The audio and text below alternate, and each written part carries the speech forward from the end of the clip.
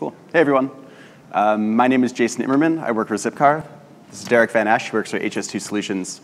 And we're going to be talking about how Zipcar has recently been using Concourse in order to manage our increased product and process complexity, or more specifically, how we use Concourse for all of the things at all the times. So before we get started, a quick fire exit announcement. Cool. So as I said, my name is Jason Immerman. I work for Zipcar, and Zipcar provides on-demand cars, wheels when you want them. And as a result, we do a lot of things with scaling fleet management and Internet of Things as we pull data from our cars.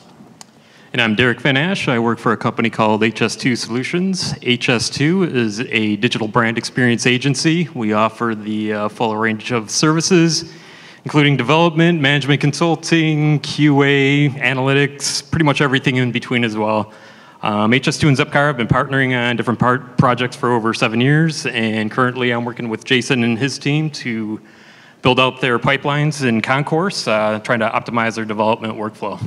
Cool. So before we jump into Concourse, I'm going to give a little bit of context as to where Zipcar is with our tech stack. And hopefully some of you saw this in the keynote with Andy and Holly. But right now, Zipcar is replatforming. So we're a major replatforming going from a monolith to a set of microservices. And we're using Cloud Foundry tools for our deployment, our orchestration, and a lot of our monitoring, things like Bosch, Diego, and Loggergator. And we built this abstraction layer that we call Savannah that's really makes it easier for us to host and do all these things with a set of microservices. And it's super cool. That's not what this talk is about, so I'm not going to talk about it too much, other than to say two pertinent details. One of which is throughout this talk, I'm going to reference an app or a microservice or a service. I'm talking about the same thing, but at Zipcar, we have a very opinionated idea of what a service is or a microservice, but Savannah can host them all. The other piece there is we're going to reference deployment manifests. So deployment manifest is a file that contains the state of an environment. It's effectively an array that's a set of services, their names, their versions, the number of instances, et cetera. So that will come up a few times. So this replatforming has been super cool, but has also increased the complexity of our system a lot. So a few numbers there. We have now over 80 services, and that number is only going to keep growing. We have over 25 production environments. That's because in addition to the Zipcar solution, we also have a white-labeled solution called Local Motion by Zipcar. And we're using the same technology to work with our parent company, Avis Budget Group, on some connected car stuff. So we also have teams that can choose their own languages, their own frameworks, their own runtimes. And as a result, we have a lot of varied host configurations of what we need in the Docker images and the parent Docker images that they use. And then finally, our teams are widely distributed. So geographically, and as a result, they're distributed in time zones. So in pictures, we're going from something that looks like this to something that looks more like this. You don't need to read that diagram. It's really just so there's more stuff. And so the problem statement really becomes, how do we minimize the human error while still being able to fully understand our environments and safely delegate ownership to the individual teams? That last part is really important to us. We want the teams to be able to own the code from development to production to support to interacting with users and getting technical feedback. And we want to take away a lot of the stuff that they need to deal with in order to do those things. Cool. So in looking for a solution, we came up with a few main tenets. One is communication. We want the communication to be transparent, centralized, and consistent. As a individual engineer, I want to know what's going on with my builds, what's going on with my apps, where they are in any particular environment. As a stakeholder, I want to know the same things, but in a little bit of a different perspective. Change management needs to be lightweight and auditable. Specifically that lightweight piece, we want to make sure that people can apply these solutions to really a general set of technology. And so that a lot of our artifacts, our publications, things like that are built in a fairly consistent way. Cascading changes, if I make a change over here to a package, that package gets to where it needs to be over here, and ultimately that thing that is using that package is deployed to all the right environments, and then I can actually check that that happened. And then finally, managed configuration. We don't want snowflakes. We want to be able to redeploy and rebuild and have it be the same thing. And isolation. Let's say if I build a bad version of an app, I want to be able to build that same artifact without thinking that the bad version is going to have somehow impacted the good version. So we chose to Concourse all the things. And so in the next slide, I'm going to show a general solution, and then I'm going to pass it off to Derek to break down how we're going to go through this talk. The general solution I'm going to show does not contain all the ways in which we use Concourse, because we use it across our entire system, our infrastructure, everything. It's going to show a high-level idea, and then just kind of to give a flavor. And then what we're going to do is try to give you some scenarios about how we actually use Concourse to show how you might be able to use it in your organization.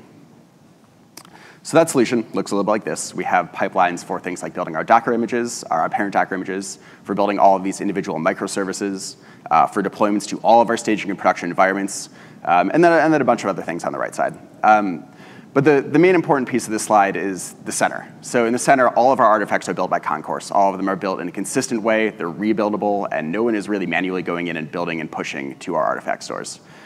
With Slack, all of the communication from Concourse about our pipelines and everything else is going to the same set of channels.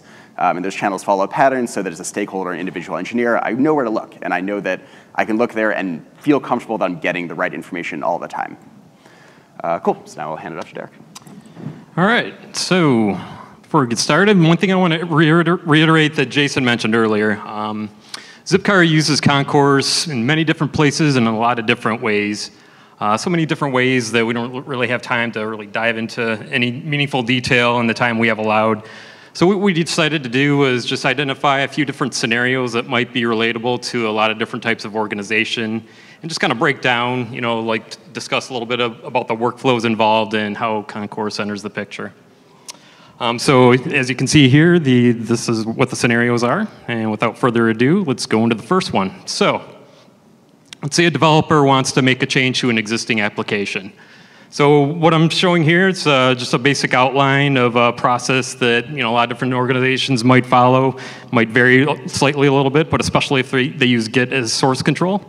So first off, a developer would create a branch, then make some code changes on them, and like they would iterate on these changes as they further test. Once they're ready, they would create a pull request, maybe iterate some more on their code changes, and once everyone is happy with that result, they would merge it to a master branch. Then deploy to staging, where some manual testing, some automated testing would occur, and once all stakeholders are happy with the result, then we would deploy to production. So what we're going to do today is just focus on the items in the dotted rectangle here. So the items in green, actually the ones in the dotted, before I go further, these have Concourse pipelines associated to them. So the ones in green are basically automated triggers, and anything in yellow, which in this case, the deployment to production, is manually triggered. So first off, when it's time to create a pull request, a pipeline that looks like this gets executed. So for those that are not familiar, this is just an example of a pipeline screen within Concourse. And again, for those not familiar with Concourse, within Concourse you have pipelines, and with pipelines you have resources and jobs. So like a resource could be any object that you might want to trigger action off of, or any object you might want to update. Some examples might include like a Docker repository or a Git repository, a database, things in that nature. And jobs are the action you actually take. So to start out, we have a dependencies test, and it's a check that essentially looks out any kind of internal service dependencies that a particular application has. Just make sure that version exists. There's no circular dependencies, things of that nature.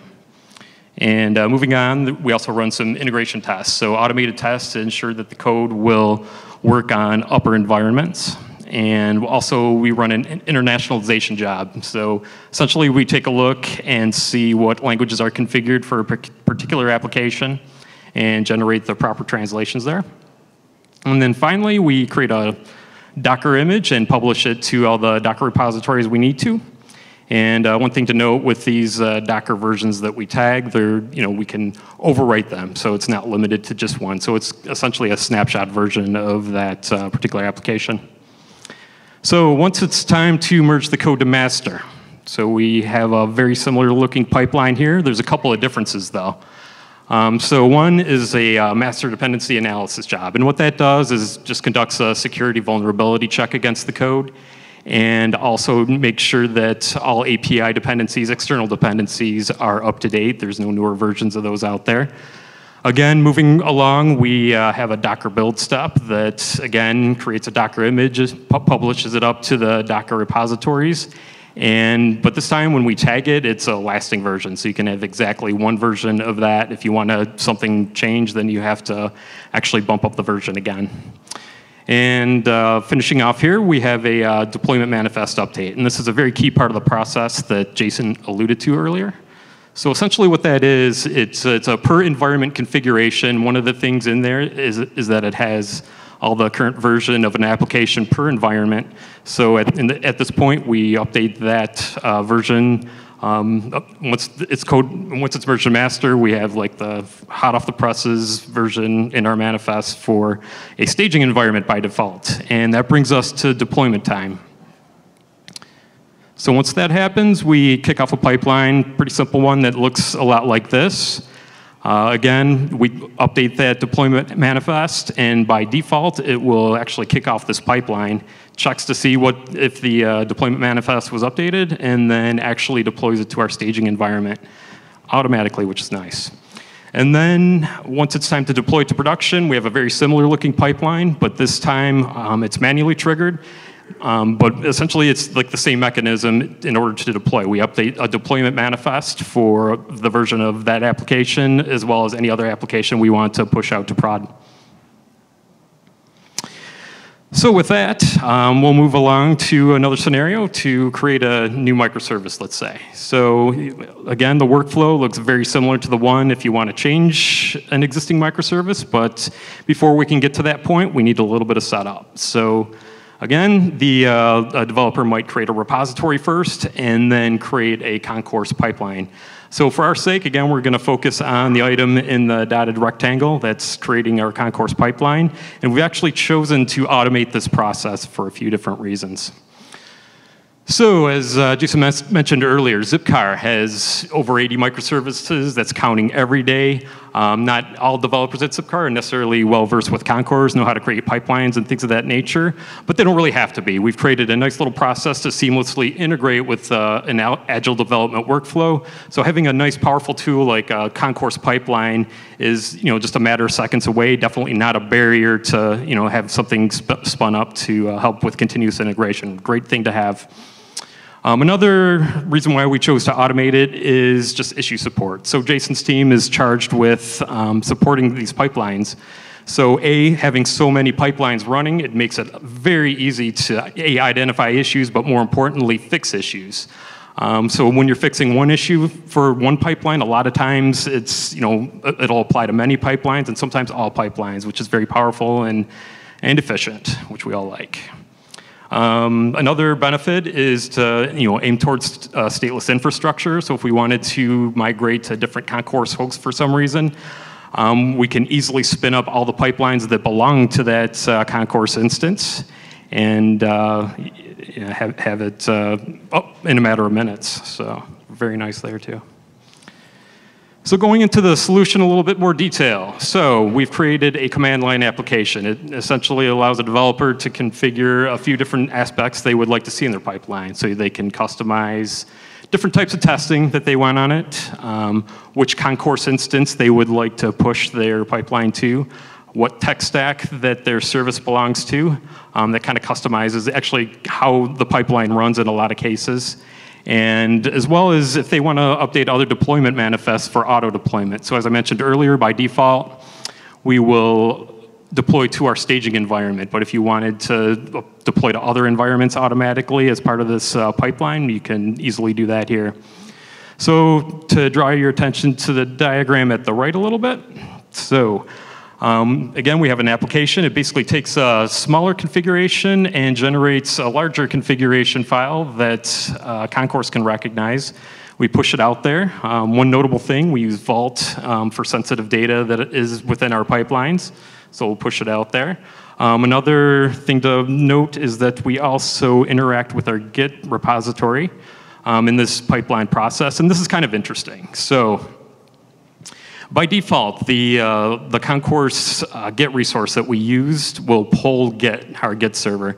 And we found that it produced a lot of load on that server. So in order to, especially with all these microservices, we have a lot of different repositories. So what we chose to do instead is to trigger our pipelines based on a commit against a pull request that we showed earlier and a commit against a master branch.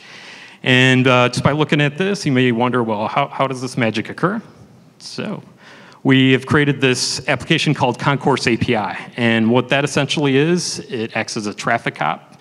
So anytime, like I said, a commit is pushed against a pull request branch or a master branch, it'll flow through this Concourse API application. And in turn, the Concourse API application is smart enough to know which pipeline to kick off, which resource to kick off to get the whole pipeline going. It's a very powerful thing.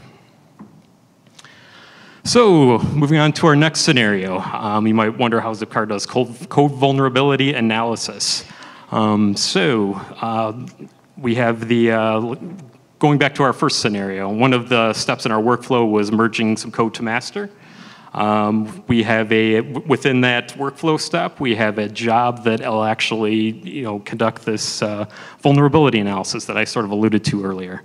So again, it checks for old versions of API, but more importantly, any security vulnerabilities that might be, within that application.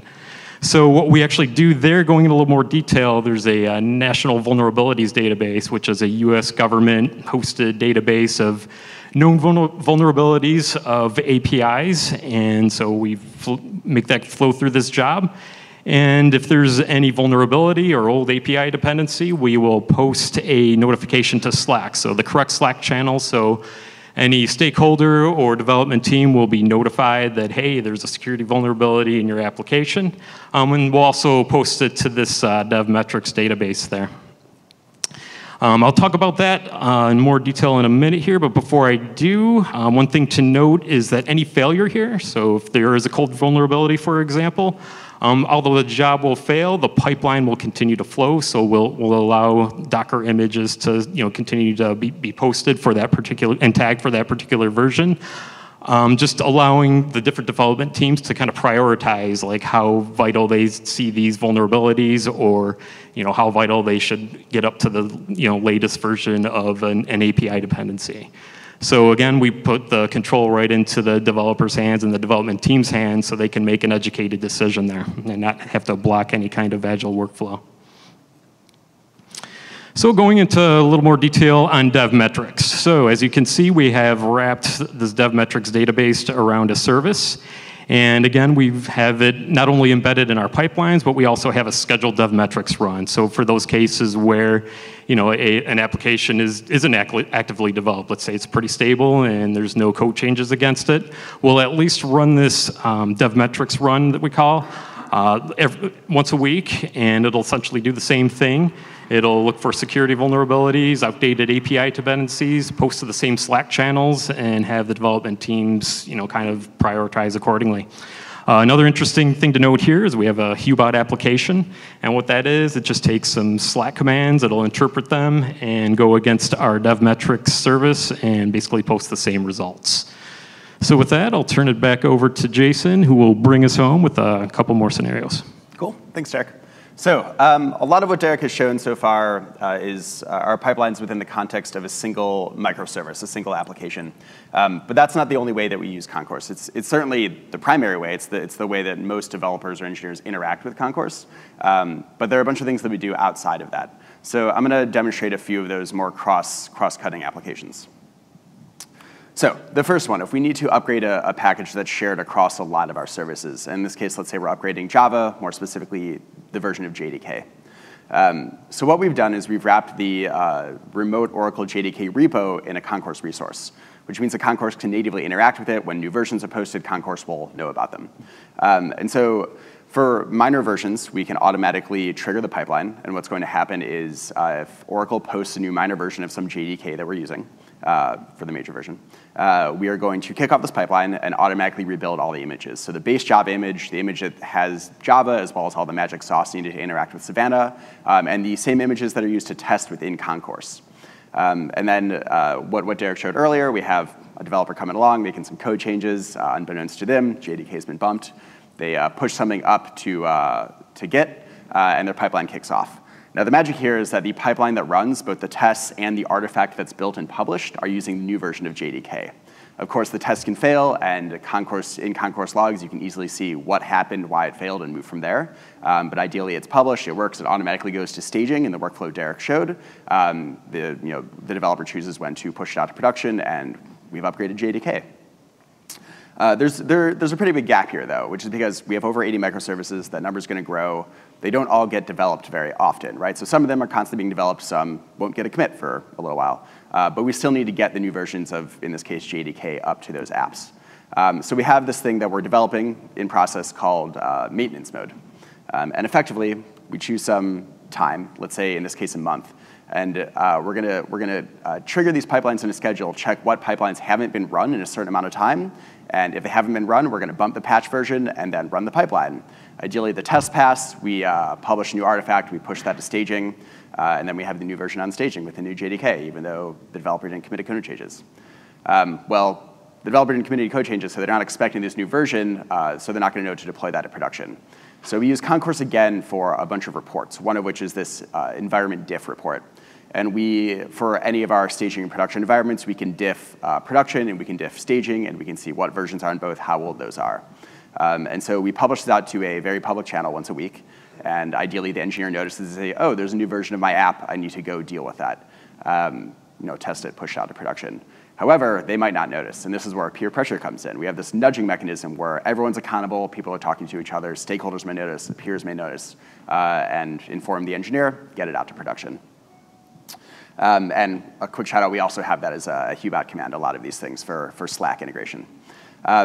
So there's one more gap here. I said that ideally the test passed, the thing pushes out to staging, and this environment diff report picks it up. What if the test started failing for whatever reason? Time passed, or the new JDK version caused the test to fail.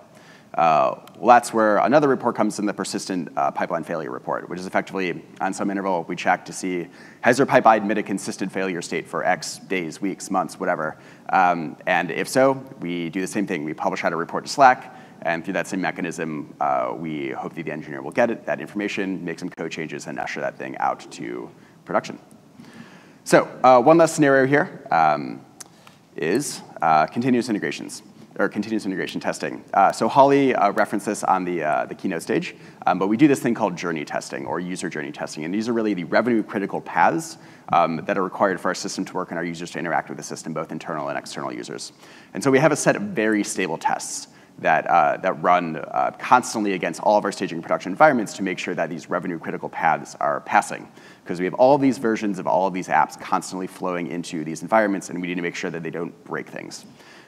If something fails, post to Slack, and all hands are on deck to get that thing fixed. But one side effect here is that because we're running these from Concourse, we're constantly ETLing the data from these tests into New Relic, which is an application performance monitoring tool. It's really cool if you haven't used it. One really nice side effect here is that we have constant uptime metrics on both our staging and production environments. So we can see how quality is affected not only in production, but staging, because CI/CD comes with the fact that we can't just constantly be bringing down our staging environment. We need it to be usable for people to actually test and things like that. And so as a little bit of a side, we take this data, and then we have a New Relic dashboard that we can make for any environment that gives us uptime metrics. It gives us things like historical duration of the test. We can see if we have load problems, things like that. So with that, I will hand it back to Derek to wrap up. All right, so thanks, Jason. And as we talked about, Zipcar uses Concourse in a lot of different ways. We covered some really fundamental basic building blocks just to kind of get your appetite whetted a little bit. Like we said earlier, like it's used in a lot of different ways, a lot of different things. It's used, for other development workflows. There's nuances to the workflows we've discussed. There's a lot of infrastructure-related workflows that it's used as well. So, really neat, powerful tool. So, really, I just wanted to extend an invitation. If you see either Jason or I walking around, feel free to stop us. We'd love to talk more about Concourse and how Zipcar uses Concourse. Or if you're a user of Concourse, we'd love to chat as well. There's a lot of different ways to solve, different problems, and it's interesting to kind of relate, some different organizational challenges and try to come up with good common solutions. And also, before I close too, I wanted to give a big shout out to Stark and Wayne. They got Zipcar started with Concourse, got them initially implemented. So thanks for that. And with that, I'll just close it out. And I think we have time for a few questions, if anyone has any questions. I made a comment in one of the early presentations this morning that someone started off implementing applications that were more on the periphery and determined that it wasn't scalable well.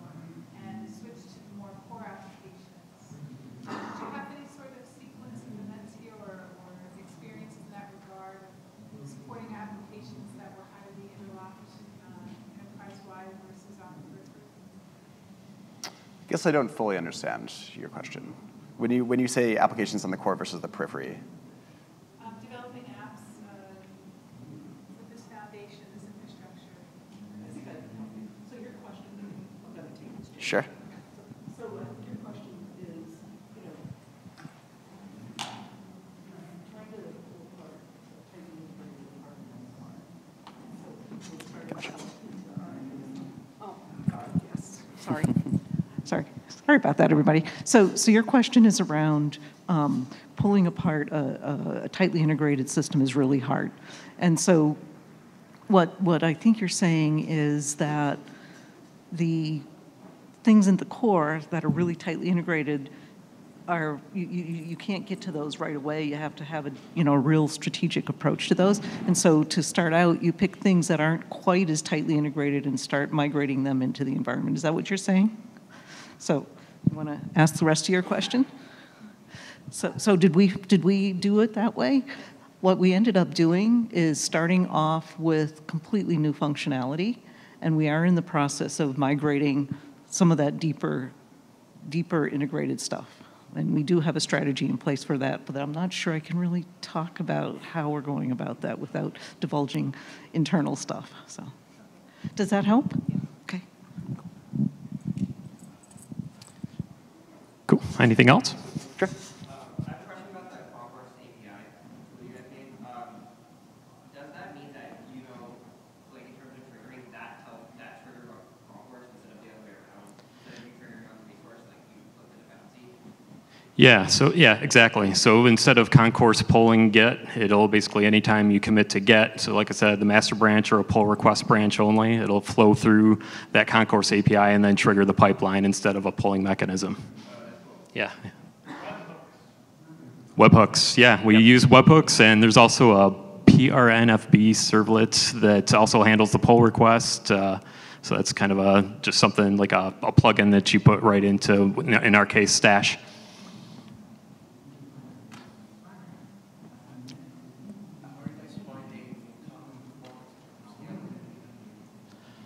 I think it's pretty solid. Like, so far, we're not, we find some issues sometimes with, having to configure workers and, container counts, getting maxed out, but then it's pretty tweakable. Like, you can easily just, kind of scale that in a lot of different ways. I think we're still kind of exploring the different ways that you can do that, but so far it's not like a huge problem. It's usually pretty attainable to solve that. We've done a few things to also mitigate that. I don't know if you noticed in an earlier slide, we have multiple instances of Concourse, so that we're having problems with one, and that was more of an issue in a much older version of Concourse. We were able to dynamically go between them, and because we automatically can generate the pipelines, that was not too painful. We also have a lot of monitoring set up on Concourse itself, so there's a lot of documentation about how you can do this, but Concourse is always emitting data that you can report upon. And similar to that, we built a lot of our own reporting mechanisms to, hey, if jobs are failing with a stalled worker exception, we get notified, and then we can go take care of it. All right, anything else? All right, well, again, approach Jason or I, and thanks for your attention.